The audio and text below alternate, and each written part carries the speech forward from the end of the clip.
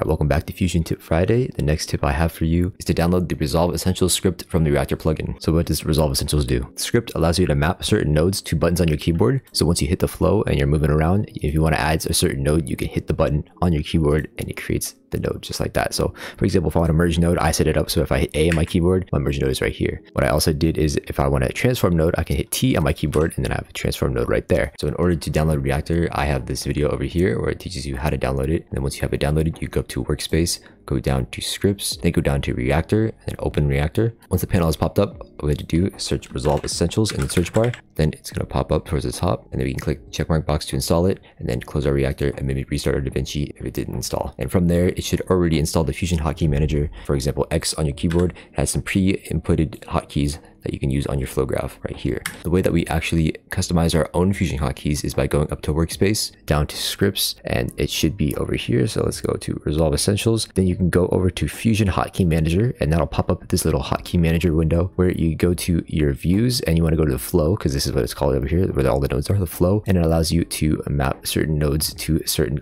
letters on your keyboard. You can see I have a bunch here. I believe there's another script that maps a bunch already for you, but the ones that I use are the ones that I mainly put in for the most part. And so you can see all of the keybinds that are here. So if you just want to add a new hotkey, all you do is hit new and then you can type in whatever letter you want. So let's do Y for some reason. I don't know why I don't hit the control key. Sometimes it just messes up. So you just have to hit Y a couple times and there we go. And then we can go to actions or tools and see which one we want to do. So over here is like tools. So let's say color, let's do like color curves, something like that. Hit OK, and then now that is linked to the letter Y. It's all the way down here, color curves, and then you can hit OK, and then now every time I hit Y on my keyboard, the color curves node will pop up just like that. If you're interested in other tips like these, go check out my second channel where I'm probably going to upload more Fusion Tip Fridays over there, as well as on my Twitter where I'm going to have this as a series popping up on my Twitter if you'd like to go follow me there as well. But other than that, please subscribe and have a good day.